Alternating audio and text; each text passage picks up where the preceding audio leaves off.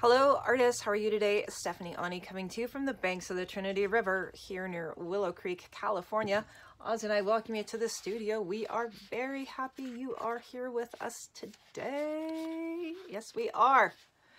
Okay, well, this was the front covers, or the cover of my book. I just did some basic ephemera on the back, or for the inside, but I wanted something special on the front. And so this will be a longer video, I would think. I did some copper foil duct tape embossing, then put a layer of black gesso down, then pulled up that black gesso, and then I went over with the Art Extravagance Rust Effect paste. And then I also took some craft paint in some different turquoise colors. Now, this Rust Effect paste is really cool. It definitely has a texture to it.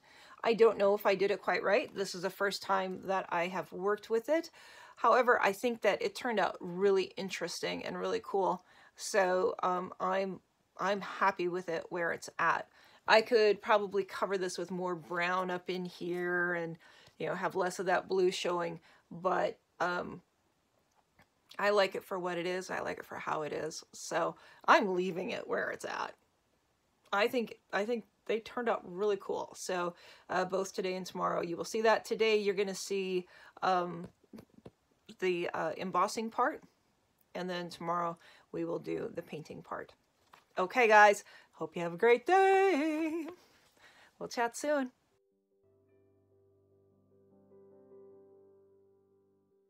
Hello artists.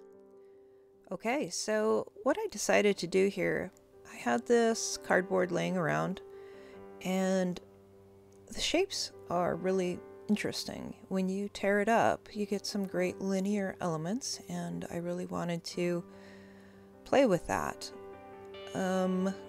So I'm just gluing down different pieces of cardboard onto my covers, and just using Mod Podge.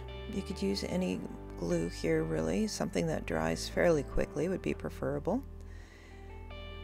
With using cardboard, you have to realize that it is going to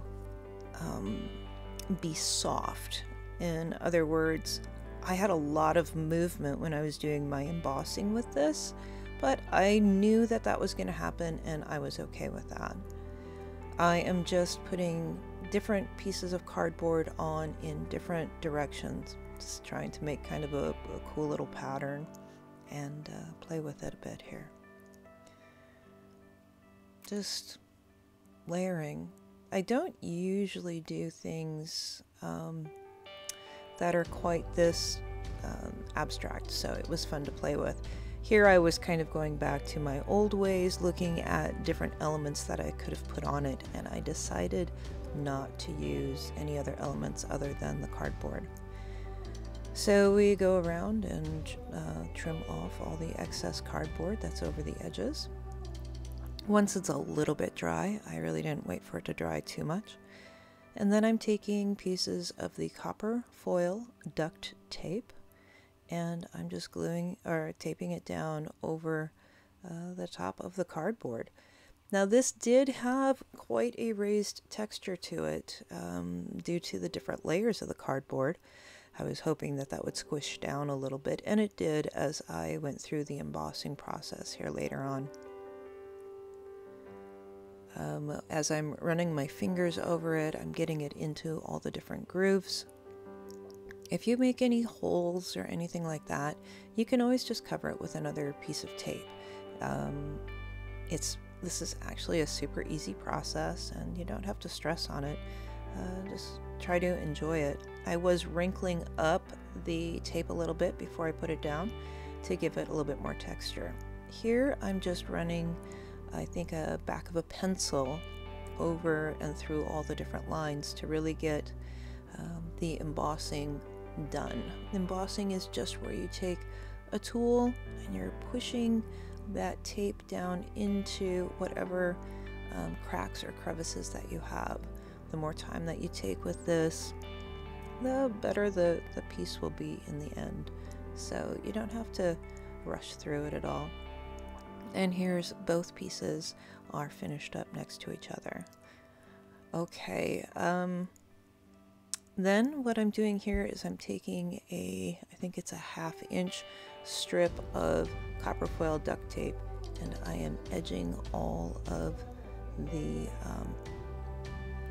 pieces because I really wanted a clean line on the inside of the book. So that's why I'm doing this part. Okay, I'll be coming back on here soon. It was great to talk. Chat soon. Bye.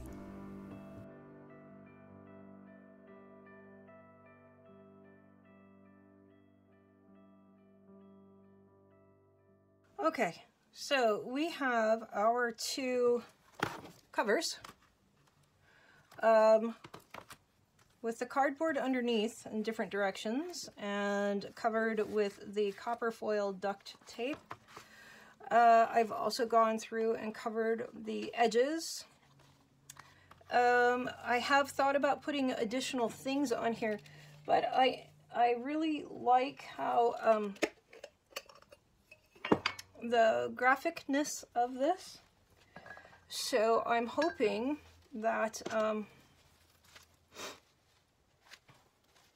that this will turn out cool. Now, I have a couple different ideas in mind beyond just putting the gesso on this, but we have to kind of start out with a layer of gesso, and then we're going to kind of go from there. Everything's been embossed.